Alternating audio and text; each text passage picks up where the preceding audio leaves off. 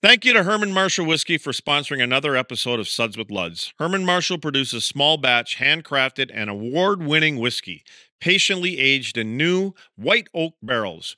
Whether it's their Texas bourbon, Texas rye, Texas single malt, or their blended bourbon whiskey, all are built from the grain up, just like good whiskey should be. Make sure you ask for it by name. Thank you again, Herman Marshall Whiskey.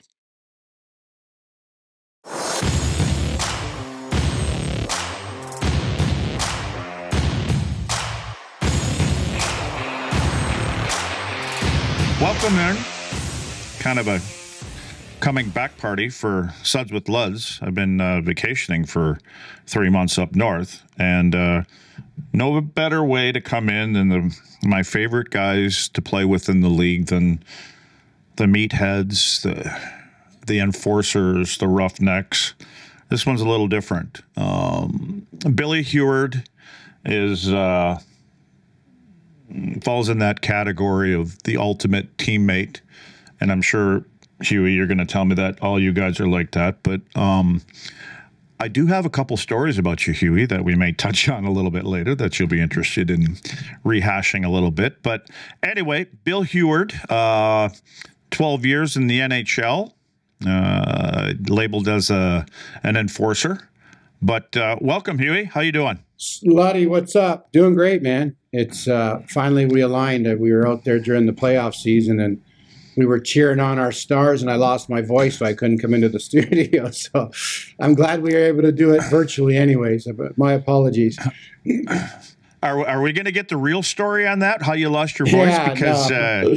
You were going pretty hard in the suite that night, not drinking or anything like that, just telling your stories and being you. So I thought maybe something happened after I left. No. It's kind of like a trade show when you're not used to talking that much, you lose your voice. I think maybe old age is kicking in too a little.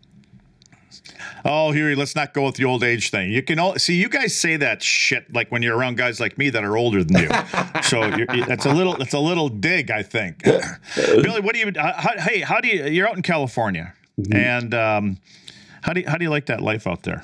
I like it. I mean, it really suits my lifestyle, right? You know, I live in an area where I can get on my mountain bike in the morning and hit the trails and things like that.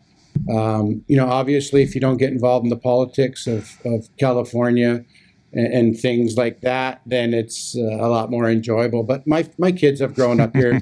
This is what they call home. You know, Colton and my kids come home from his hockey season. He's happy. I mean, he surfs. He grew up surfing and things like that. So it's a long way from Canada, but we've called it home for a number of years. So I'm pretty well since retirement.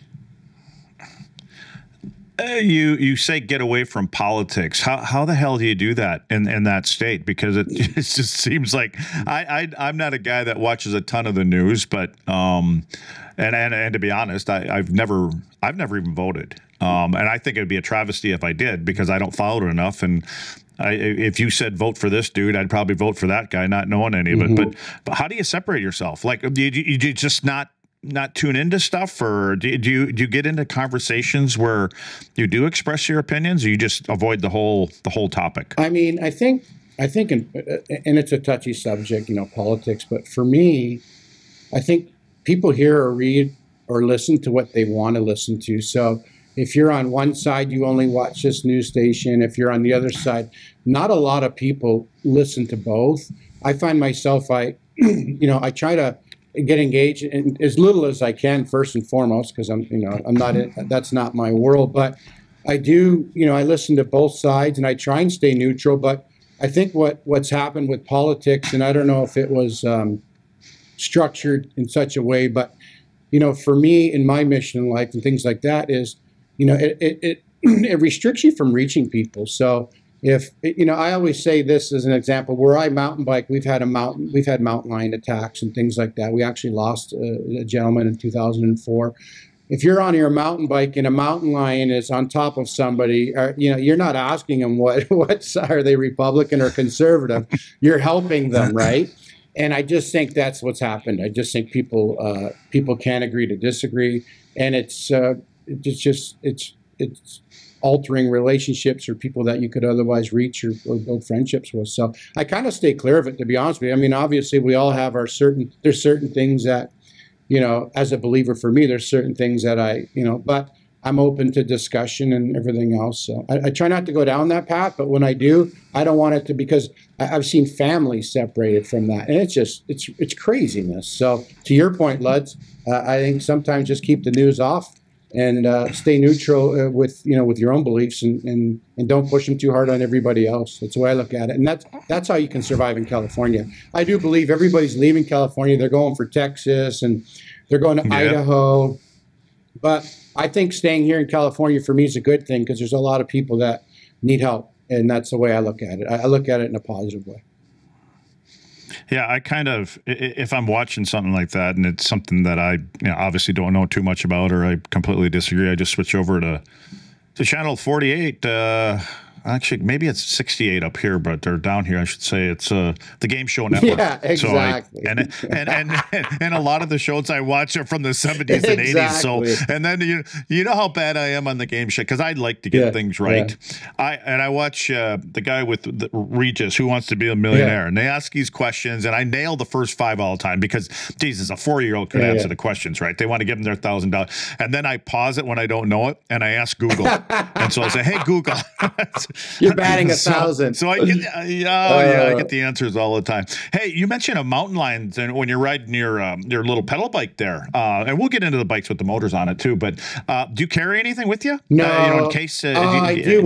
When I do solo rides back deep, I just honestly, I don't carry a sidearm or things like that. I do have them, but I don't carry it. What I carry is I just carry like bear spray, and that way, if I do get in, I mean, typically they say, there's chances are so slim. It's like getting hit by lightning. But I mean, you do see those videos where a mountain lion pops out on a trail and starts walking towards you. So I do want to have something. I mean, I'm a big guy, and if you make yourself but the lady that's actually picking up my dogs today for a week while I'm up in Canada, she's seen 2 mountain lions 2 weeks ago, all in within 2 days, and one was right next to her. So they're out here, and people are moving in around this area, and we are we are backed up to a huge national park. However, we have a lot of fires and things like that push wildlife in our neighborhoods a lot. So typically the mountain lions all have collars on them out here, Luds, so they kind of can follow them and stuff. Certain times they don't, but yeah, I do. I carry bear spray just in case. They should put them shock collars on them.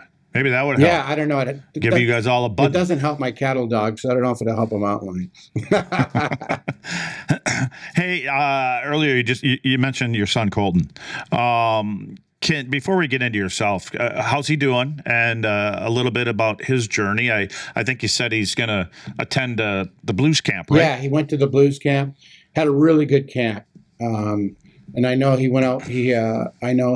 I think he went out for dinner with Al McInnes and Kachuk, and they had a really good conversation. And I think they're high on him. And you know how it goes. He's got a lot of things have to line up, but he's a free agent at University of New Hampshire. He's going into his 3rd year. He's had 2 really good years. Just a big offensive right-handed defenseman. He's got the skill set and the mindset to play at that level, but he definitely needs another year at college. So they're going to track him again this year. They got Glenn Wesley, I think, works with their defense. So I think they're going to watch his videos and stuff, and kind of help him and things like that. That's what he told me. So he's fired up, as a free agent, and the team's going to be, I think, marginally better than it was last year. I mean, they went 2 months without winning a game, so it's pretty hard not to be. But they're in a tough division. I mean, when you're in New Hampshire, you're up against BU, Boston College, Northeastern, and you played at North Dakota Lodge. You know how hard it is to get Boston kids to play at New Hampshire when they all want to play in Boston, Harvard. And so, but it's been an absolutely perfect spot for him. He was in a tough spot. When he became available, when he was, in terms of scholarships and going to D1, COVID hit. So all the seniors got an extended year. So he was talking to BC and certain colleges, but seniors came back and that gap closed. So there was only a few schools that really showed interest, and UNH really stepped up. So we're thrilled with it. It's been great. Well, I think he's going to a good organization for sure. And we know Doug Armstrong, and in my opinion, Army is one of the top 2, 3 general managers in the NHL, and he gets it. And as an organization, they're not really, they got all these terms now. They're not in a rebuild kind of thing, but I think they're in a retool. And so basically, and there's a couple of young guys that are going to start counting on that. It got big contract kicking in this year. And so, and I think Army's that kind of guy that understands, hey, we've got to add a couple different pieces. And we got to add some younger pieces, and they've got some guys to build around. They do have some defensemen, Parayko, Krug, things like that, some veteran guys. So it's a good spot. Billy, I want to ask you, when we were playing together, I want to know whatever happened to Hugh Dog's hog. I don't know what happened to it. I sold it. I miss it. I do miss the bike, but have you ridden lately? Yeah, I mean, when's the last time you got on something with a motor? I tore my my hip flexor 3 weeks ago. I got into this enduro riding, so I'm on a 501 Husky, like a dirt bike, but kind of a street bike, dirt bike. So that's what I love. I mean, I mountain bike and I dirt bike. I love it. Absolutely love it. It's just getting out. For me, it's about getting out. It's kind of like road bike versus mountain bike. Harleys and things like that, like we had were a lot of fun, but I really enjoy just, same as mountain bike, just getting out in the woods and just having fun, I remember the first time when Billy got traded here, and he wanted a bike and he wanted to ride with us. We had 7, 8 guys, 9 guys, whatever it was at the time. And I don't think Bob Gainey, our general manager, was real fired up about all that. But I remember the day that wasn't it Carbo that told you that you could use his bike and take it for a ride? Yeah. Yeah. And you laid it down. You laid it down in about a block or something. Yeah. He just had his tanks painted with the Stanley Cups. I think 2 Stanley Cups or 3. Yeah. And he goes, Yui, make sure you don't, and I said, hey, just give me it. And I pulled into an establishment I probably shouldn't have been visiting, and I hit loose gravel, and I hit the front brake, which, as you know, Luds, you ride all the time, is a no-no. And then the next day I took it, and I remember me and you talking. I'm like, dude, what do I tell him? And I think you told me, you're like, just, the sprinkler systems come on and, in your neighborhood or something. So that was my story. But I mean, that story lasted all of about 30 seconds. And anyways, it wasn't so much, how much it cost. It was, he had to wait again for it to get repainted. So, but that was a great group of guys. I mean, that was a special, and me going there, I just kind of wanted to fit in with that group, in terms of more than hockey and that, I mean, I got there and the Nui came in. It was just a special group of guys there.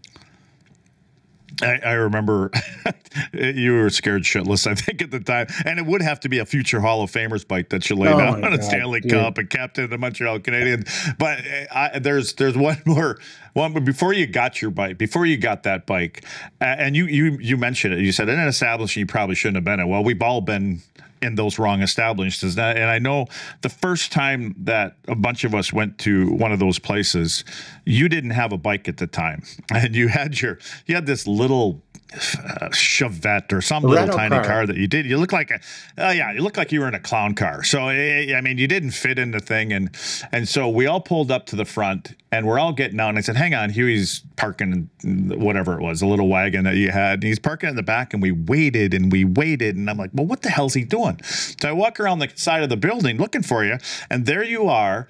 And you kind of stuck your hand out the window and you said, "Hey, hang on, I'll be right there." You got out of your car. You had your Harley gloves on. You put a bandana on in the car. No, I didn't have the gloves. No, what happened was. Oh, you had the fingerless gloves on. No, you wanted to come in like you were riding in on a Harley. No, I came in. No, I had the boot. What happened was I ordered my Harley, but I came in with a coat and the boots that I bought, which. By the way, the first ride with our Harley, I burnt the heel off that boot. Rookie. We walked into the Apple, and I started limping. I'm like, what the? I looked down, and we pulled up to the bar to have a beer, and I went to go to the bathroom, and I started limping into the bathroom. But that was that's the kind of group we had, though. I mean, that's how you guys want to Stanley Cup, though, honestly. Yeah. So let's get into this. Billy, you have a book out, and I got it right here, and it's I read the thing, and there's parts in here that that blew me away, and you get into the book a little bit, and I was a little, whoa, what? A purpose worth fighting for. So can you tell me, first off, when did you finally say to yourself, and we can go back in time after this, but when did you finally say to yourself, I'm going to write a book? Because I don't think it's funny because, and I'm glad you did, because I've had 3 or 4 people ask me, and there's a guy right now currently that wants to do it. And I'm like, man, I'm not that interesting kind of guy. And he goes, yeah, you got good stories and all this kind of stuff. But so what does it take to get to the point where you go, I need to tell the story? So that's a great question, Luds. I started the book kind of when I first retired. I was kind of like a bitter retired hockey guy. I was like, I've overcome everything to make it to the NHL. I was never drafted to junior, and I have all this in the book. And my first the draft, I went down to the draft table. They thought the Rangers thought they drafted me, but they didn't. But me and my dad sat there for so long in Detroit. I just went down to the draft table and went up to New York Rangers, up to Esposito, and asked for a tryout. There's certain elements within my life that I continue to strive. My first NHL game wasn't. I had to leave the ice because they didn't have me under contract. That's in the book. I have several stories like that. But what had happened was, I started the book almost like a fine wine. I started the book, and I was a bitter, retired NHL enforcer. Why did I have to be that guy? I wanted to grow up scoring the goals. I felt like my dream had been stolen, and I was dealing with a lot of anxiety and stress. I was depressed. I was going through a lot. And just the transition from retirement to post hockey, I'm sure you're aware, it's not an easy one. There's only so many jobs in the NHL for guys, and then you have only so many guys that have enough money to retire, and then you have the other group like yourself that's had such a long tenure that you could make a decent living and do great in terms of branding yourself, but I didn't win 2 Stanley Cups. I didn't have the accolades like you did and certain other players. So, anyways, the book. Going back to the book, I just started writing, and I've been writing for almost 20 years. And then 2 years ago, almost 3 years ago, I sold my company. I was a co-founder in a company that we sold, and I had the means to. I always wanted to write a book, but I wanted to do it the right way. And I had the means to do it the right way. And I said, that's it. And not only that, Luds, it was time. I'm like, I need to start reaching other people. I've seen so many NHL players that have went through hardships, are still going through hardships. I got a call last night from a gentleman, just in terms of a retired hockey player that called me and said, hey, man, I made it through July 4th, and I just made it through the long weekend. It's just certain things that guys struggle with. Anyways, I wanted to give back, and I thought, I'm going to do this. It's not about, obviously I'll monetize a book, but it's not so much about that. Then I started to realize hockey was really just a vessel for me. There's so many other people outside of the sport that struggle with anxiety and mental issues. Corey Hirsch wrote a book and things like that.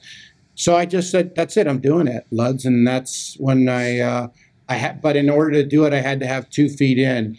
I had to be the person that I'm writing about in the book. I had to live it. And it's been a great journey. It's just beginning for me. The launch is on the 20th, but I just think that we'll go deeper into this. But I just think it had finally come to a head for me. It's like I told my wife I'm doing it, and she's like, "Well, if you truly want to do it, because when you read my book, there's a lot of stories in there that somewhat have collateral damage, or your wife's reading it, or people are like, you read it, and like, man, that's." So imagine my wife reading it, going through the hardships. She doesn't want to revisit things like that. But in order to do that, in order to heal, first of all, for me, but in order to help others, I just laid it out in the line. Here's and with no blame on anybody, or obviously not blaming the sport, but here was my life, Well, it sounds like it was very therapeutic for yourself. It was. It's healing. I mean, all of it's healing. And I'm even me monetizing it now just on LinkedIn and videos and things like that. And it's kind of like probably when you do things, when, I don't do as many events as you do in Dallas with the alumni, but when you hear the stories from people that come back to you and they're like, oh my gosh, I've had people come back that read the book, never played the sport of hockey, don't even understand it. And after each chapter, because, you've read it, take your shot. I challenge them and, and they're just blown away. They're just like, oh my gosh, dude, I cannot believe how similar we are. Really the avatar, the person I'm going after with my book is a male audience, between the ages of, I'd say 40 and 65. That's kind of the window of the gentleman that I think that ought to be moved. That I'm not saying that, there's a specific gender for it, but I do believe that that's the readers who are going to gravitate towards this book and recognize things within the book that they've either went through or going through or are going to go through. That would be the group. Well, one of the first things you mentioned was your dad, and I know what my dad was in my life, especially growing up as a young kid and busting your balls in the morning, get out of bed, get to go skate before school, and do things the right way. Talk a little bit about your dad. I'm sure he probably, my guess is he played a pretty big role in your, your path. He did. I mean, my dad was my best buddy. I lost him in 2015. He's part of the reason I wrote the book as well. My dad was just a big dude, 6'4", 250, a huge guy, but he had a huge heart. He was, my dad never said a negative word to me. I mean, he was your prototypical salesman. When I'd have a game, he'd say, how did you play? And he'd take out his pen and write down a couple of plays and things like that. My dad really, hey, what do we do now, Dad? I didn't get drafted to junior, let's write letters. Okay, there was no internet then. So we'd sit down and handwrite letters, and he showed me, and then we mailed them out. And then when Pete said, you know what, we'll take you to camp, I said, what do we do? He goes, well, you handwrite letters to all those other teams and thank them. And that was a long summer going back to that mailbox and getting so many letters saying, thanks, but no thanks. But that was my dad. My dad was a humble guy, a successful businessman, but he went through his own issues. He had his own issues as a kid. He had a lot of growing up to do as well. Most of my lessons when I was young was learned at the racetrack. He was a huge handicapper, amazing with thoroughbreds and things like that. It's like he'd say things like, it's not the size of the horse, it's the size of the fight in the horse, or how many, all these different things in relation. And he was a good pool player as well. And I used to go watch him play snooker, and he'd say, it's not what you make, it's what you leave. There's so many life lessons which were kind of neat that he taught me. But everybody loves, his name was Big Jack. Everybody loved Big Jack. But it got to a point in my career where when I started to become a fighter, which I realized that was a role I had to fill, and that was a role that was going to allow me to live out my dream, that he'd say, how come you're fighting so much? And sometimes he'd get the games, I'd already be kicked out. And that's one part of my journey that my dad couldn't help me in, because he's never been there. And that dad never played hockey up to a young age. He got polio, so polio set into his leg. So one leg was shorter than the other. So when I was old enough to reach the handles of a lawnmower, I was pushing it or shoveling. That was what I did as a young boy. And growing up in Canada, that being in Wisconsin, Luds, that was my job. But anyways, so my dad was with me until he kind of couldn't be. And right to the end, I wrote the book, and he was, I was in the process of finishing it before in 2015, before I went on to completely finish it in 19, he said to me, and he grabbed my hand, he goes, man, it's a shame. It's a shame, what you kind of went through, because he knew what my battles were and things like that. And I said to him, I just said to him, I said, it's good, because Dad's favorite saying was, this too shall pass. And it's in the Bible, this too shall pass. And I said to Dad, Dad, this too shall pass.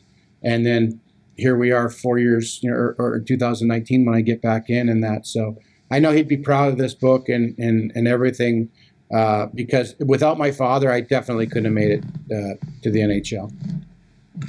Well, before you get to NHL, you mentioned Peterborough, and Peterborough's a big junior program, obviously, especially in Canada, obviously, Yep. right? Did you was there even more pressure going to play for a junior team where, you know, not everybody's knocking your door down to come play for you? And in that same vein, did you go in there going, I'm going to be a goal scorer, I'm going to put some points up, or I'm going to have to fight my way to get into or make this roster? It's funny, you know, I didn't know fighting was a huge part of it at that point.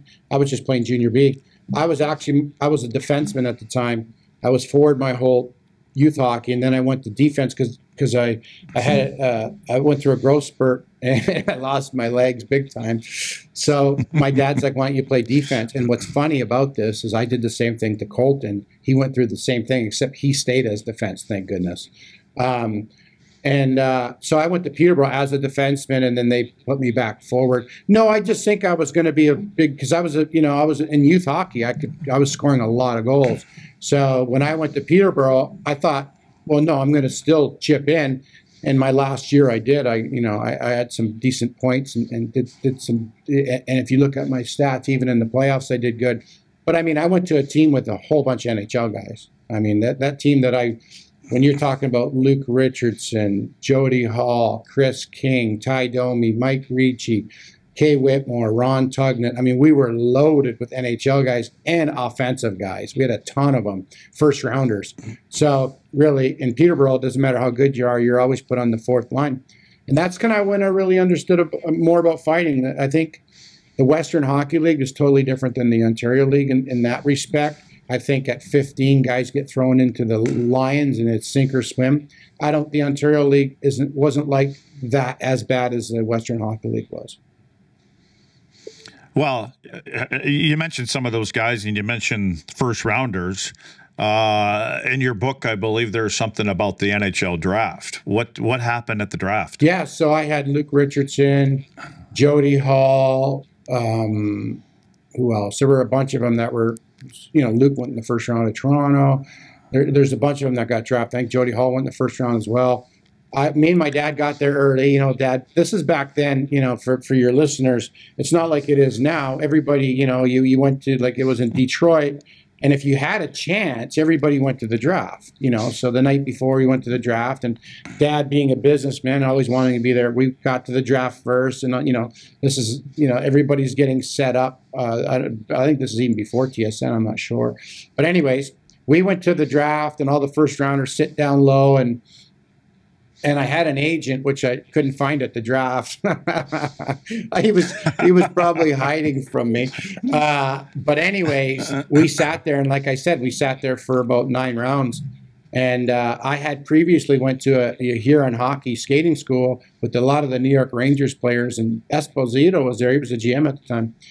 And I had caught his eye, and he said, "Yeah, if you're ever looking for a tryout or you're looking for a camp, then, we'd love to have you." So I went to the draft and sat through 9 rounds of not hearing my name.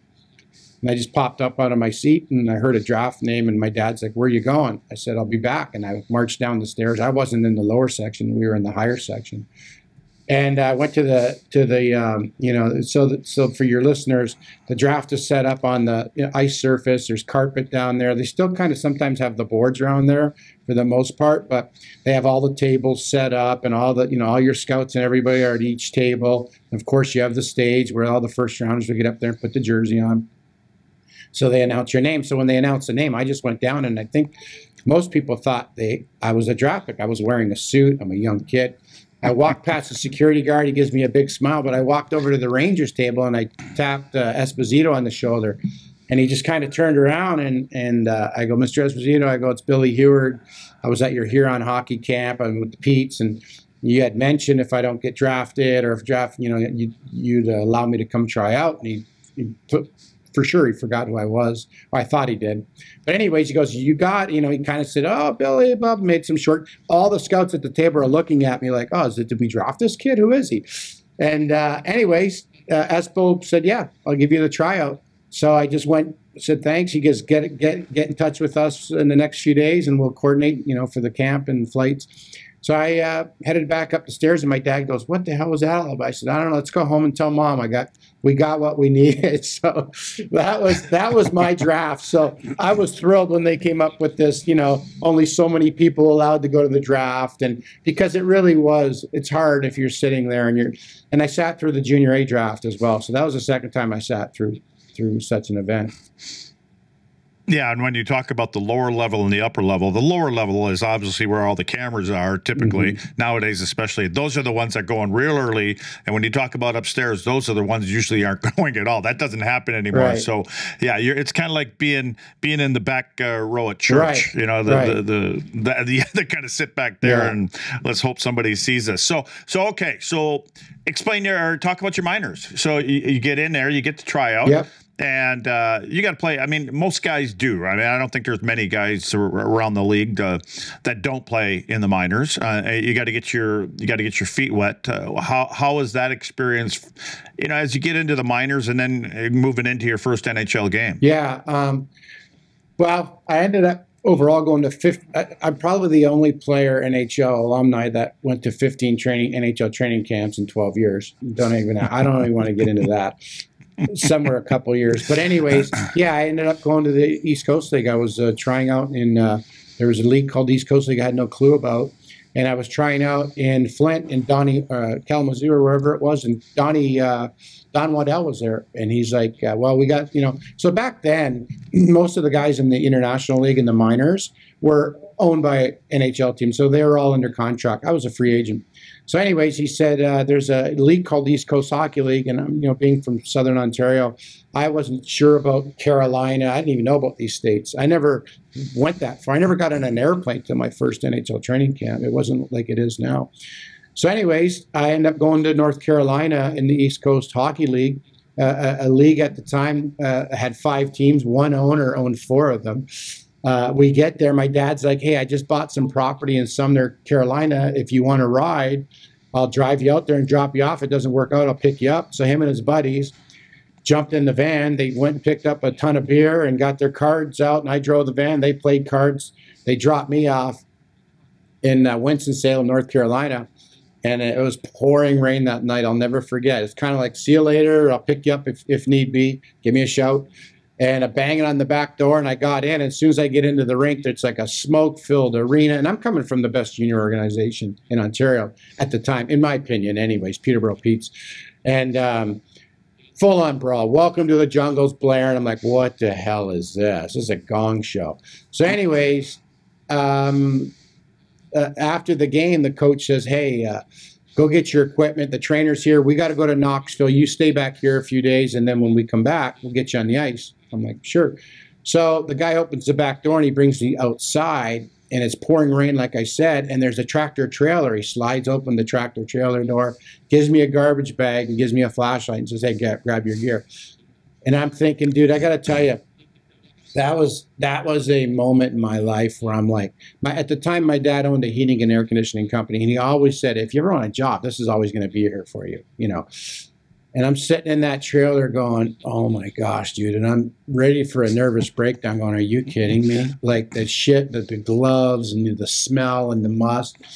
And I'm just like, well, it is what it is. I got to, I've made it this far. I'm not saying I owed it to my dad, but we've been through a lot. I'm certainly not going to give up now. And long story short, we went on to win the championship that year, which is in the book. Carlson, one of the Hansons, shut the power off in our rink in Winston-Salem, so we had to win at Game 7 in Johnstown. And then I went on to the American Hockey League, and as I went further, in the East Coast League, I put up some really big numbers, but the talent wasn't quite there. But I had a lot, in terms of goal scoring and things like that. I had some good fights as well. I was just learning to kind of own in that skill. But in that league, what people don't understand is, in the NHL, you have to win most of your fights to stay, I would say. In those leagues, you got a lot of guys that didn't win a lot of fights, but they like to fight a lot. And they're older guys, and they're guys that are down there still making a living doing that. So now the East Coast League's really a development league. Back then it wasn't. So I kind of, thrown into the fire and did really well in that aspect of the game. But more so, I was putting up some points. And then came the NHL training camps with New Jersey, and then really essentially getting a defined role in the American Hockey League and becoming a legit heavyweight fighter. Well, so when did you have to come to terms with it? And how do players get tagged enforcers? You know, I mean, like in your mind, I think you cross a bridge at times and go, this is who I am. I mean, for me, you know, I was back in college, and I had Rick Wilson, who, you know, former coach in Dallas, and Gino Gasparini, and I was told fairly early in my college career, probably game 2, this is who you are. This is who you're going to be. See that guy over there? You're not going to be him, and which is a completely different role what we're talking about right now than being an enforcer. So, when do you get to that point where you go, this is what I've got to do, and this is what I'm going to do, and how, does it come easy to you? I mean, the hunger to stay in the league obviously is what drives you, but how was that moment, or when was that moment? I think it was like my 3rd training camp.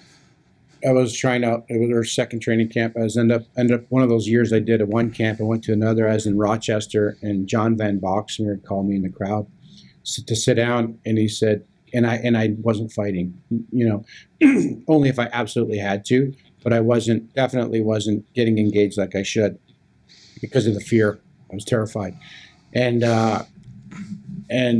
he said, look, kid, if you know, and at least he was honest with me, and he said, look, if you want to play at this level the way you play and where you're needed, you know, don't forget the NHL's got the best players in the world, you know, on the first 3 lines. You know, in the American Hockey League, you run 10 forwards, so you have to be a decent player. You know, you can't afford to have just a guy out there skating around that can't bend his knees. You have to have guys that aren't liabilities. So in the American League, you can kind of get away with it. But in the NHL, you had a 4th line that was kind of designated for that. You didn't have to be as good a player. But John Van Boxmeer had said, hey, you have, you know, this is what, if you want to make it. But I'll tell you, Luds, a story. I shared in the book, and I won't say his name, but there was a player in Utica, New Jersey's farm team at the time. It was a big, strong defenseman, kind of 6'4", wasn't, you know, kind of a little offensive, but more defensive, but he would fight a little bit in the minors. And I remember one day I got to the rink early, and we used to listen through the coach's room in the back. You know, I'm sure you've done that in the past, where you kind of can hear your coach. And we had a coach, Tommy McVie, was old school coach. I love Tommy. And I heard him, and he said, I'll just say the name, whatever, David. And I heard him say, David, how did you think you played? And because David, and he was there early. I seen his equipment. So when you get sent back to the NHL from the minors, you'll see the guy's bag sitting there, you know, because he got sent back. And he was up there for 10 games. We watched him. Back then, we didn't have TSN. We watched him on ESPN2 at the time. And we were cheering him on. You want to see your buddies play in the NHL and get out of the American League. So I just remember, and we, you know, David, how do you think you played? And I heard David say, you know, I did this and did that. And what else did you do? And he said, I did this and I did that. And he goes, well, did you fight? And he goes, well, and then it's like, why the fuck? Why didn't you fight? You know? And he just ripped into him. And he was right. Tommy was right, because he's trying to tell him, dude, if you would have just stepped up, you would have, you know, you would have stayed. You have what you need. You just need that. They needed that element of the game. And that's when it really hit me. I'm just like, and that's what I told my dad, because a couple of days later, my dad came up to watch, and I had, I don't know, 2 or 3 bouts. And my hands were all swollen. My mom never watched. She would walk the foyer. She couldn't stand when I fought. But anyways, that's when I told my dad, no, Dad, this is cut and dry, you know. And it wasn't so much that I always knew it, Luds. I knew that's the way I played. I knew I was going to eventually be faced with this. But how was your dad with that? How was your dad when you told him that? It didn't sit well with him, because he knew I was a good hockey player. He didn't understand it. Like I said, he never played that level. You know, like if that happens today, me and you could, you know, your boys obviously are graduated and moved on from pro hockey, but you know, you had that conversation, that hard conversation with him. And I couldn't have it because my dad's never experienced it. So, and I didn't have any faith or anything. I didn't have nothing to fall back on. So I was just a big dude that loved to run guys over, can put the puck in the net. And nowadays, I could play all day long and answer the bell every once in a while. And, the game's changed to where I would love to play nowadays because it's spontaneous. It just happens. It's not a premeditated. But, and that's when I knew. And that's when it started to, in terms of my anxiety and things like that, that's when it started. And it just continued, Okay, so you use the word premeditated. So kind of talk about coming into a game day. And, I'm assuming you're going to play Hartford, you're going to play Chicago, you're going to play Boston, and you've got the list. And, we all go through the lineups of other teams and things like that. You going through lineups is way different than Mike Modano going through lineups, right? So if Mo ever did, I don't think he ever had to. But how is it coming into game day? Does it start the night before? Does it start 2 days before? Because I talked to Nux about this, Chris Nyland, and Nux slept like a baby, but he's wired differently. I mean, we all know that. Nux is, but how was it for you leading up to game days? Like night before, day before, or on the day of the game? Yeah, no, that's good. And you made a good point. A purpose worth fighting for is my story, and that's one thing I'm clear to point out is not everybody went through what I went through, and just like and Nux didn't go through it. I think he had his own demons later on, but it definitely wasn't anxiety from fighting because he was a tough guy, and it seems to me like he embraced the role. Well, I mean, we all grew up differently. We were all wired differently, to your point. For me, it depended. When I fought Twist and in Dallas when I was with the Stars, and I did really well, and I believe I beat him in that fight. His first game back was against us, if you remember, in St. Louis. And I remember McGinnis Newey's buddy, not Al McGinnis, maybe it was. Anyways, telling him, hey, Twister hasn't slept. He's ready. And his first game is against us. So for 3 months, I'm not sleeping. I know that game. I circle those games. And the same was in the minors was the same when we played, Rangers farm team, Domi, Rudy Pocher, you name it. They were loaded. But so on a game day, so we would fly in that, the night before we'd all go for dinner, we'd have a couple bottles of wine. I would just have some beers and some wine just to kind of just get my mind off it. But every time it would come up, who do they got? Who do they got? And it'd always be brought up from guys that weren't fighters for some reason. They like to talk about it. The fighters really didn't want to. So we'd talk about it at dinner, and we'd go back. And at the time, my room in Dallas was actually Mo. So Mo would, to your point, Mo had his own challenges. He's getting paid $7 million a year to put the biscuit in the basket. And if he's in a slump, he's got his own issues to deal with. He certainly doesn't have time for my issues. And so the game, morning skate, we would get to the rink, and I would have barely slept. We'd get to the rink, and the visiting team would be out there. And now this is going back when I played and you played, and you'd see all the tough guys. They had 3 or 4 heavyweights. Most teams, if we went to Detroit, you'd see Kosher, you'd see Proby. If we went, didn't matter what team you went to. If it was Philly, there'd be Brownie. And you're the tough guy. And everybody's on the glass, and you're seeing what, in the NHL and in your morning skates, you have your, you have your red jersey, which is your number 1 line out there. You'd have the green jersey, which would be the second line. You'd have the blue, and then the gold line. And the gold line would typically be the line that I would be on, and or the fourth liners. And that's the line that I would focus on, because those are the guys. And depending on the game and depending who the coach was, if it's St. Louis and Mike Keenan's the coach, then that gold line is going to be playing, to set the tempo. Because back then, as you're aware, hockey, intimidation played a major role in the sport at that time. It was huge in terms of marketing, in terms of the gate, and in just terms of the play. So I would see who the tough guys were, and then it would start in my stomach. I would head in, grab my coffee, and start with my Tums. And then the coaches that there was coaches that would tell me in the morning skate, Huey, you're in. Those are the coaches I would be thankful for. But there are a lot of coaches that wouldn't tell me.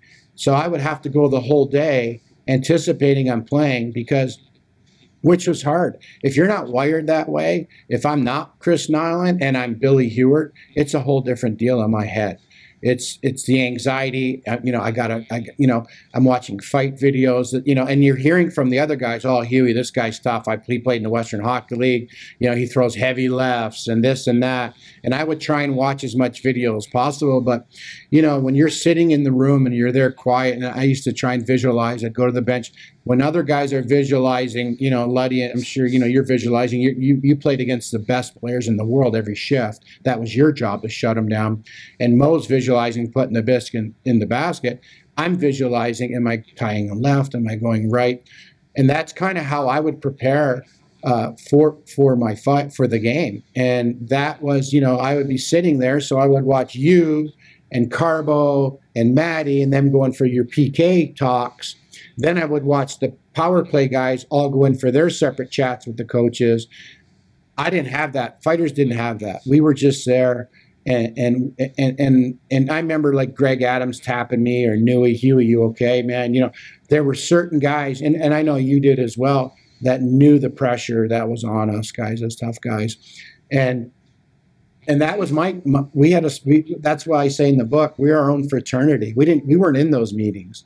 My goal really, Luddy, was to hopefully make a name for myself, where that I could become more of a player. And a lot of guys did that. Al Secord did that. Even Proby did that. I think he made it. And Nux, I think, even went to the All-Star game. There's certain guys that got to talk it, that that did really well. But you have to have a coach, and you have to be in an organization that believes you can do that. If not, you get pegged. Well, was it easier for you, Huey, speaking of the day of or the night before, was it easier for you to get some rest if it was somebody that you had fought in the past, whether it was in the minors or 2 to 3 weeks earlier, or it didn't really matter? Did it still weigh on your mind, or if you had a previous bout with them, that you had a little bit more to grab onto going into that particular game? No, that's a great question. You know what, Luds?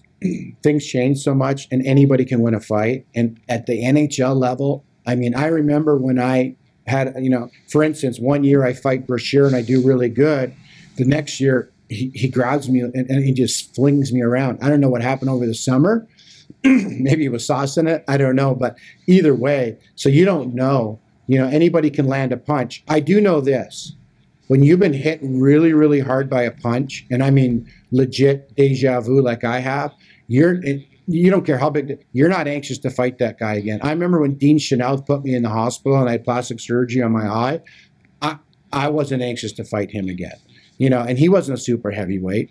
But I did good against Twist. That didn't matter. I was still shitting my pants because I know his first punch set my helmet in the stands. Like, it's just to that point where, you're always thinking the worst. When you're anticipating, the anticipation and the buildup, it's like public speaking, is always worse than when you actually perform the duty. So the fight was 30 seconds, but it could have lasted 3 weeks. I remember, Luddy, when the NHL schedule would come out in the summer, I'd be at my lake house fishing, looking at it, circling those games. That's how much it affected me. When I retired, for 2 years, I woke up in the middle of my nights in fights, and my wife's like, "Are you okay?" So it definitely had played a role in my life. Oh, what in your own mind, what establishes a win, a tie, or a loss? How do you go? Do you have to drop the guy in order for it to be a victory for you? Or are there different levels that you came out of there? And I'm sure it has a lot to do with the opponent. If you're fighting Probert versus Sean Avery, it's a little different. Right. But I'm just saying, do you have different ways you grade how you did in that particular fight against that player? Not really. For me, not really. I just think I fought a certain style. I threw both hands. Excuse me. So, you always want to win the fight, but sometimes if you can just hold your own against certain players, that's perfectly fine as well. Because, like I said, anybody can win a fight. So, the anticipation was worse than the fight itself. So, if I'm fighting Proby, I'll tell you what was harder for me was going into Chicago and fighting Proby, turning the game around, winning the game, And then 2 nights later, we're playing the Rangers, and I'm not in the lineup because I'm not really needed. They don't have a tough guy. Yeah. That was hard to deal with. And that was things that I didn't understand at the time. I didn't, because I thought it was all about me at the time. Looking back, and we'll get into that, things have changed. Well, you know, the big thing for the NHL over the past, I don't know, 10 years or so, as far as trying to get that part of the game, that part out, was what they tagged them stage fights. And so, and you guys know, I mean, if you're playing against Twister, you're playing St. Louis, and I mean, you pretty much know what's going on.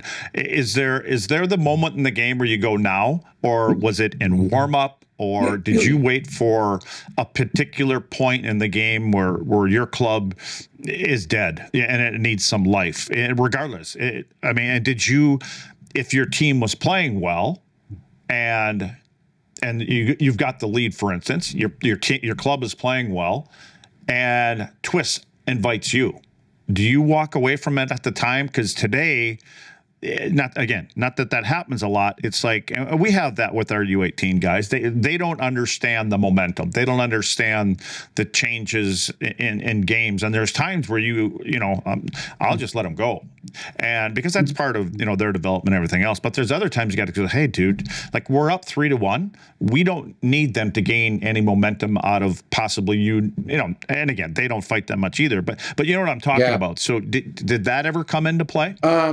I mean, really, fighters really don't. It's a lose-lose for fighters, because if you're on the bench and we're in St. Louis and we get up 1 goal, we're stoked. I'm stoked. We get up 2 goals, that's good. We get up 3 goals, now my ass starts to tighten. Now I'm thinking, okay, things are going to happen now. Something's going to happen. And sure as shit, I go on the ice, and all I hear is, let's twist again. You know what I mean? I hear the crowd. I know he's coming. And Tony's thinking the same thing. If we get up 2 goals, we get up 3 goals, or they get up 2 goals, they get up 3 goals, that's my role. So unless it's an absolute blowout, most of us kind of had, most of us knew that we had to do it. First of all, we all wanted to do it early and get it over with so we could play the game. Most guys are feeling the same stress. That's why guys are like, you guys are talking after a fight? I mean, it's like, good fight. It's like, it's over. It's like, I survived without cracking my head open, or my nose, or my cheekbone, my orbital bone, my jaw's not broken. I've hit a lot of guys. I remember when I hit Jimmy Nill once, and I've watched his cheekbone crush in the minors, and I just felt for him. I know the pain of either giving a punch or receiving a punch. And that's why I don't think, we really, if we win the game and I turn the game around, awesome. But that's my job. That's what I get paid to do. That's what I signed up for, right? But that doesn't make it any easier. And it's nice being the hero at times, and the fans. That's one thing that was nice. I'm not going to say, I'd be crazy to say it. To get at least enjoy some of that while you did it was awesome, to be the guy. I mean, Churls and, most tough guys are fan favorites, Ty and them. But that definitely doesn't alleviate a lot of what we went through. And like I said, in my life, when we got up 2 or 3 goals, I knew it was going to happen. Very rarely, or if you're playing a road game and you get out and your coach starts you, that you're out there to lay some bodies out, and it's going to happen. So that was it. But the days of the premeditated fights are gone, and I'm glad. I strongly believe there's a role for fighting in the NHL. You have to. It's such an intense sport. If things get heated up, if not, you're going to have guys take guys' heads off with their sticks. Nothing I can't stand more nowadays than a cross-check to the face like these guys are doing. I just can't believe it's happening. So I do believe there's still a role, but not the role that we played.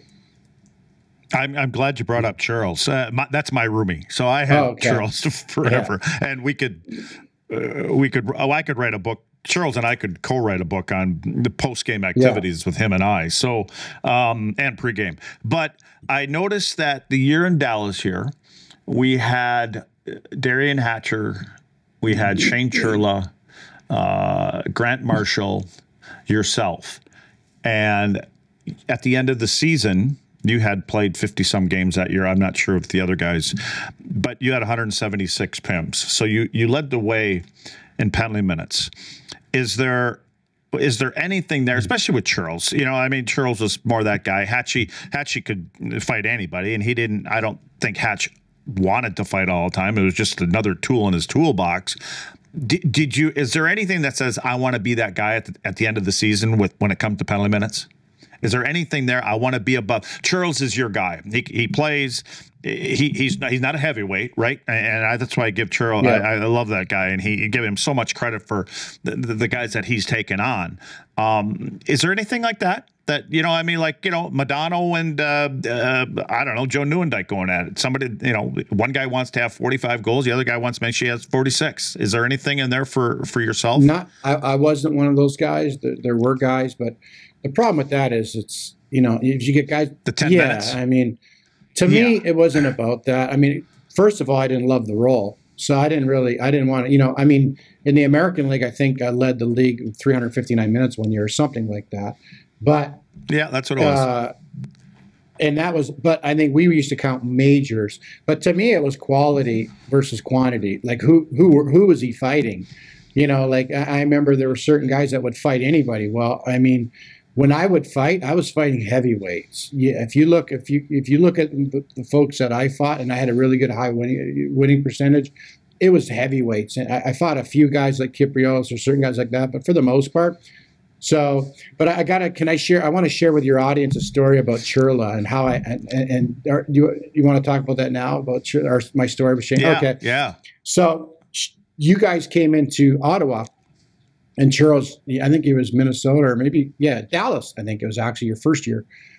And Darcy Walklock, is it? Darcy Walkie was the goalie. And Charles went to Walkie and said, hey, you know, who's this Huard kid? And Walklock's like, because Walklock seen me fight in the minors when I used to just throw rights before I screwed up my right hand. He didn't know I had switched to lefts. So anyways, he told Charles, and Charles tells the story the best. I seen him at an event in Chicago not too long ago, and he still brings up the story. So he tells Charles, he's all right if you tie up his right. It's no problem. So we dropped the gloves, and he grabs my right, which was a big mistake, and I closed his eye with my left, and he left the ice. So when I got signed with Dallas, Charles came up to me, he goes, hey, never listen to a goalie. We had a good laugh over that one. Because Charles, me and him played on the same line for a while, and you're right. Charles was a tough guy, and you know, I'll never forget, you know, one thing that saddened me in the NHL and why there should be fighting, in my opinion, is when I think it was Bure or somebody had just leveled him. Yeah, that was like shit like that. That's the other thing with tough guys. Nobody, a non-fighter could get away with certain things like that. And it was just, it was a joke to me. But yeah, I wasn't a big stats guy. I mean, I think the one year I had 6 goals, 6 assists, and we didn't play a lot. You know, if you're not in the power play and you're not playing a lot, it's hard to put points up. But I definitely wasn't that guy that looked to get 300-400 minutes. There are those guys. I just wasn't one of them. Yeah, and like I said, you know, they get to them numbers a lot of times by getting the extra 10, and you know, so that's just not for me. But let's talk about with all of that comes injuries, Huey. And I know you mentioned your one hand, but can you take us down the road of the injuries that you've gone through, and maybe how that's kind of has affected you since you quit playing? Sure. Yeah. I mean, during my career, I have pins and screws in my wrists. I had major surgery on my left eye, shoulder surgery. Dr. Cooper did that. MCLs, but lower back. But I had a lot of several hand surgery, screws and pins in my hands. My hand's deformed now, my left hand. But I would say that I'm going to pause this, Luds. Can you hear this tinging, Luds, at your end? No, you can. He can cut out whatever we can do. So I would let's get you ready. So I would say that more than that, I had issues with my head more than anything. I just think from the concussions I received playing pro hockey, not just in the NHL, but I played 12 years overall, and I'll tell you a story. I had started a company. We sold the company in 2019, and we were out celebrating, and I had my family with me, my kids, and I had started getting a lot of anxiety and bouts of depression and things, and for no reason really. I was doing really well, financially stable, had a great job, and things like that. And one time we went out for dinner, and I ended up having a bit of a nervous breakdown for no reason at all. I just started crying and sobbing, and my wife's like, "What is going on?" So I left. The kids were worried, obviously, and they're older at the time. So I left the restaurant and gathered myself and went back in. And she's like, "What was that?" I'm like, "I have no idea. Absolutely no idea. I've never experienced that."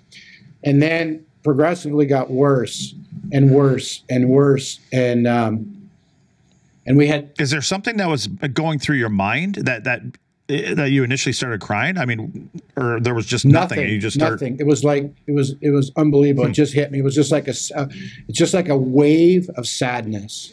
Just my emotions. It's almost like it just got my emotions. Just like if you lost your best friend, or you something, just absolutely crushed you, and you just can't, uncontrollable.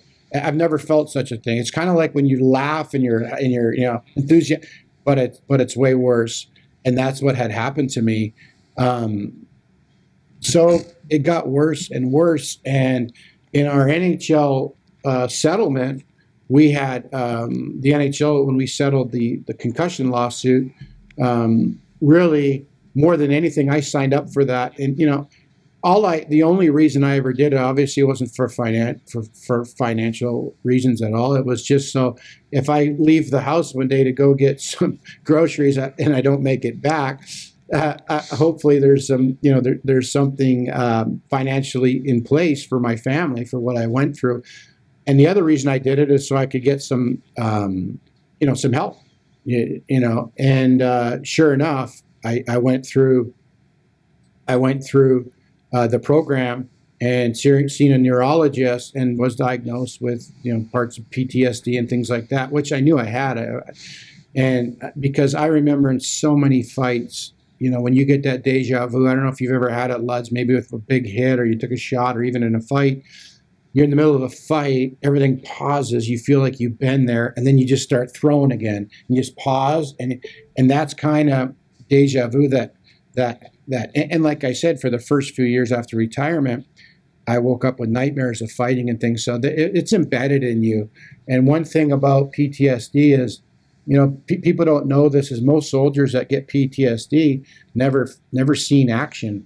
It was the anxiety of being in the action that led to that. And that has a lot to do with the fighting as well. I think the anxiety of the fight is just as detrimental as the blow to the head in terms of concussions and things like that and how it works in your mind. And that's what I believe I was going through. So anyways, and I believe a lot of ex-NHL players that have went through this are no longer with us. I truly believe this is probably what was a big part that played a big role in them not being with us and or struggling with what I struggled with, because really it's hard if you haven't gone through it, then you won't understand it. And anyways, they put me on a med, and he said, there's a few things you have, do you drink? I said, yeah, I drink. He goes, well, alcohol is a depressant. He said, you have to make that choice, but I will tell you this, things aren't going to get better. So that was just one of the things. And I had wanted to quit drinking for a long time anyways. Drinking really worked when it needed to, when I needed to during my career. That was the only thing I could fall back on before I had any faith and things like that. So I think it worked until it didn't work. So that was one of the good things that came from it. But more than that, it leveled me out. I wasn't going through the peaks and valleys and the ups and downs. And then I really had to figure things out for myself, and that's when I really got into holistic measures. I really got into other means of healing for me and my mind and things like that. That's when I got into cold tubs. I bought a cold tub. I started getting back into getting out the things that made. When I was a kid, I used to hang out in the woods all the time in the wilderness. I just loved it. Used to go out there with my BB gun like a lot of kids do. But I would go for hours. And I don't know, there's just something about it that's healing for me. And I started doing that during COVID. And I just started going back. We have the High Sierra Mountains here and things like that. And I just found it so healing. And like I said, I got into cold plunging and breathing and things like that. So, I mean, it's a long-winded answer, but that's really, and I believe, and it's part of the reason we're talking today is because once I started healing myself mentally and physically and getting in good shape and things like that, I wanted to share it. I wanted to reach others, other hockey players, you know, in terms of, you know, like this hat I'm wearing, 22 soldiers a day take their lives from PTSD. It's crazy with the mental, with the anxiety and the depression. And a lot of it is guys that are no longer serving, and they get into the real world and they go through what I'm going through is what I believe. So, but anyways, yeah. And the main thing is I have it under control, and I'm able to function, run a company, and, you know, starting another company and things like that. But thanks to the NHL and the program, I was able to seek refuge and get my life back in order.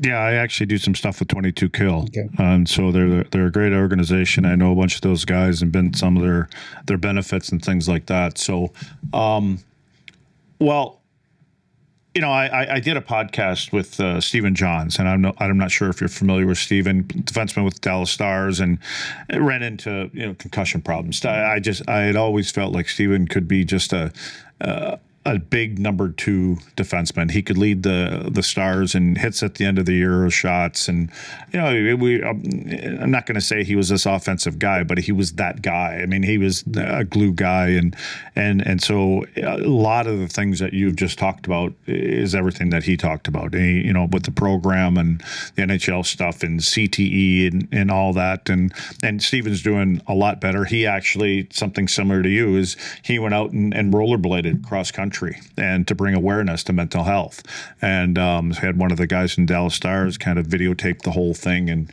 that was his way of, you know, getting himself back and all that kind of stuff. So what, like, can you talk about a couple of the guys, like, who, if you had a list, and whether that's good or bad, do you have a top 2 or 3 guys at the time when you know, with your fights, some whether they're heavyweights or guys that you didn't sleep as well, you know, or you slept worse maybe because you said you didn't sleep anyways, but were there other guys that kept you awake more than others? Oh yeah, for sure. I mean, at the time, Kosher was with the Rangers.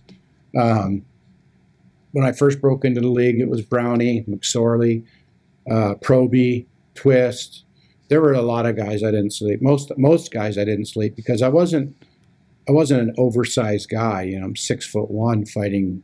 You know, and as the years went on, the guys got bigger. You know that. I mean, the guy that took my role in Edmonton was George the Rock. You know, he's a giant of a man. Yeah. But a mountain. Yeah, mountain of a man. And so there were certain guys. There were certain guys that, you know, that you knew that if you got hit by Twister's punch, and, you know, you're watching ESPN the night before and you're hearing how he, you know, absolutely broke someone's jaw or crushed somebody, and you know, and he's coming into Dallas Thursday, and that's your job, you know. So really, for the most part, you know, even Ty beat me. You know, we were in Toronto playing the Leafs. My parents are in Ty's suite, you know, because we played junior together. Ty runs around. I think he ran Churl or somebody. And I'm like, what are you doing, dude? Like, I'm the guy. Here we go. And he actually beat me in that fight. He spun me pretty good. But anybody can win a fight, you know. And, like, I can beat Dave Brown. 2 nights later, Brown can crush Domi, and then Domi beats me. So it doesn't matter in the NHL because, you know, you're fighting on 2 thin blades of steel. And, you know, you just misstep or you grab, and you're grabbing a loose jersey, or, you know, back in those days, guys had Velcro on their sleeves of the jerseys until Rob Ray continued to pull out of his jerseys, and they came with tie downs. You know, guys were crafty. I remember when I went to Quebec to the Nordiques, they gave me Twister's jersey, 15. It was a goalie cut jersey with Velcro down the sleeve. It's like, oh, okay. Yeah, that's good for him. I mean, no wonder. But no, I mean, for me, Luds, honestly, really, most of the guys at that level were super heavyweights. Like, they were tough customers. Huey, I want to go back to your buddy Mo. You guys were roomies. Who actually was cheaper? Well, I mean, everybody thinks it was me, but I know one thing. I was I was the guy that always had to pay the bills because Mo didn't want to deal with the fans and all the bullshit at the front of the lobby. So, well, did he pay you back? what do you think? Well, okay. Since we're going down that road, I do recall, and it took us a while to figure it out. If we went out for dinners, and which we did, I mean, we had the luxury of not flying home after games and flying to the next city. We got to spend a lot of time on the road, which I thought always kept teams closer together and blah, blah, blah. You always seem to pick up the tab, and just so people know, you get meal money, and you know, whether it's $30 a day, $50 a day, whatever it may be, you get an envelope when you get onto the plane. And so I mean, you go on a good long road trip, you get $300-400 possibly in cash and American money, and so we all go out to dinner, and we always, at the end of you get the bill, and everybody, you know, it's a few $100s, everybody chips in their amount, and regardless of what you had. I never thought that was fair either, but anyway, that's just the way it works. You would always seem to pay for dinner in Canada. So you're not, you weren't as dumb, because people understand, like they're, and you could go ahead and explain it now. It took me a long time to figure it out, but you put it on your card in Canada, it's in Canadian dollars. Right. You get everybody to chip in American dollars because that's all we ever had in Canada. So you were making money on the deal, weren't you? Luddy, I'm a businessman. That's where it all started. Well, wait a second. Hey, ever since you retired, according to some of your business, you weren't a great businessman all the time, were you? No, you know the saying is, if you're gonna fall on your back, because if you can look up, you can get up, and that's what you got to do. I don't call them failures. I just call them experiments. But yeah, I mean that's that was and not only that, putting other people's dinners on our tabs and paying for them, like. It was crazy though when you think about it back then. You know, I wouldn't trade anything. Obviously, I'd love to be to make the money they're making, but to have the technology and to not be able to stay in cities like we did, I mean, I would not have given that up for anything. I couldn't imagine that now. I think we played at a special time in relation to the NHL and how, you know, in terms of technology and things like that. Like like I remember you telling me, I think it was you or Marty telling me, McSorley, one of you guys were telling me, you know, nowadays you're coaching a team and they land and they're all looking for Whole Foods to get some food, you know, like we would look for the bar. They're looking to go to a health food store and things like that, which is a good thing, by the way. Well, I can tell you that real shortly. We got off a plane and we were in Anaheim, I think it was, and you know, I was doing TV or whatever it was with Razor, and we got off the plane, and as we were checking in, there were about 4 or 5 guys standing around the concierge little stand talking to the guy, and I went upstairs and changed and got my jeans on and came back down, and I was going to go have a beer in a couple places I know, and we are going to go there, and I just walked, and they're still standing there, and I walked up and said, "Hey, you guys looking for a place to go? What are you looking for? You looking for this? You looking for that? I can tell you where you want to go." And they all kind of looked at me, and I said, "Well, what are you guys looking for?" I said, "Well, we're looking for the closest Whole Foods." So I was like, "Oh, well." So I knew at that moment the game had kind of changed, you know. And so that, I mean, I knew it had, and they all take care of themselves so well, and that's why they play so well and all that, you know, that kind of stuff. So again, the book is called A Purpose Worth Fighting For, and Hugh, you've done a hell of a job with this book.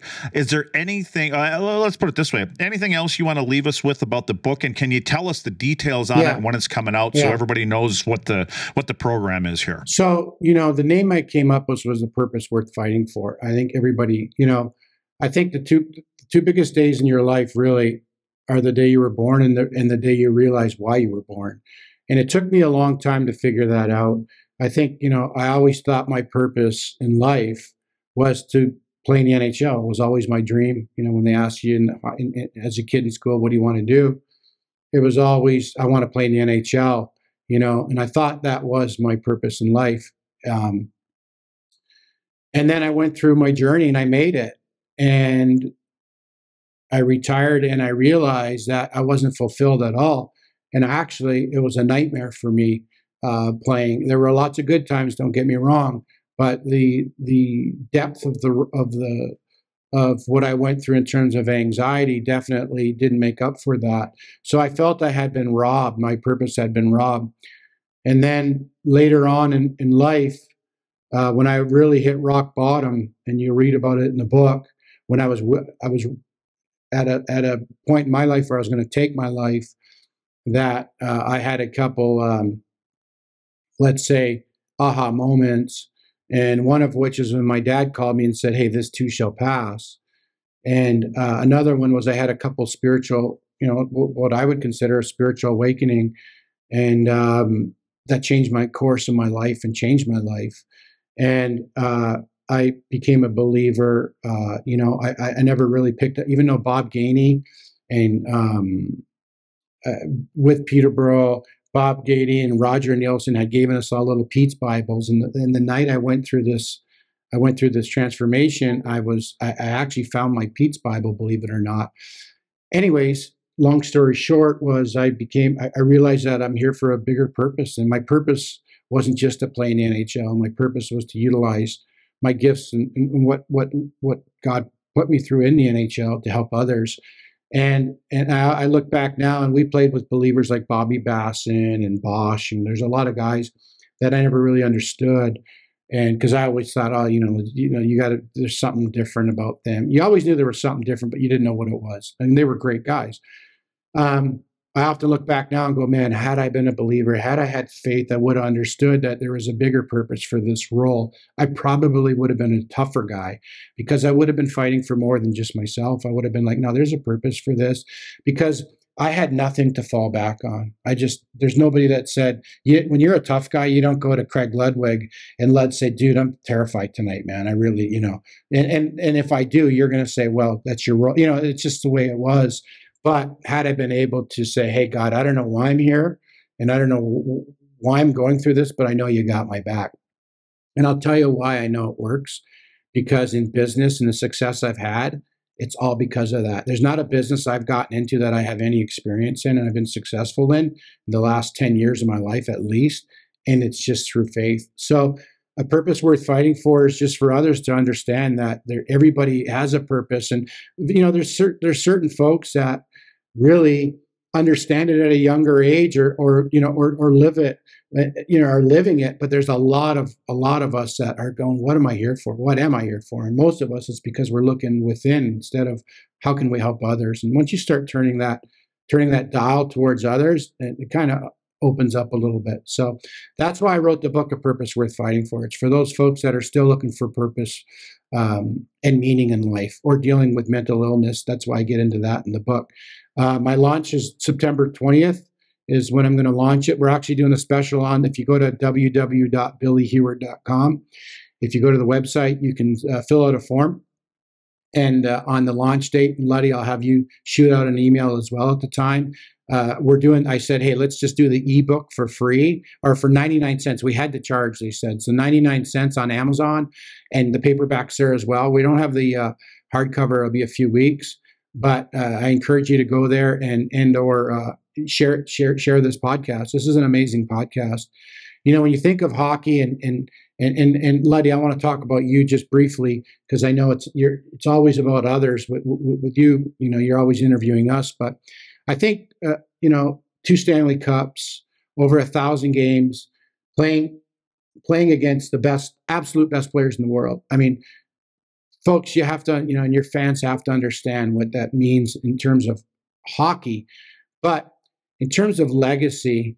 When I look back, and I think when you look back, that Stanley Cup, goes into the Hall of Fame.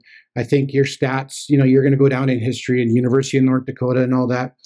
But I think what doesn't get measured is the charities, and like you said, the veterans and the people that you touched that you don't even know, that lives that you changed, or your grandkids and your boys. There's certain things, and to me, a purpose worth fighting for is about that legacy. I think the accolades and winning a Stanley Cup, or even being in the Hall of Fame, is awesome. And that's why I think tough guys have we're never going to get there, but where we do make a difference is life after hockey. And I think in terms of the Dallas Stars alumni and what you've done, you can't measure that.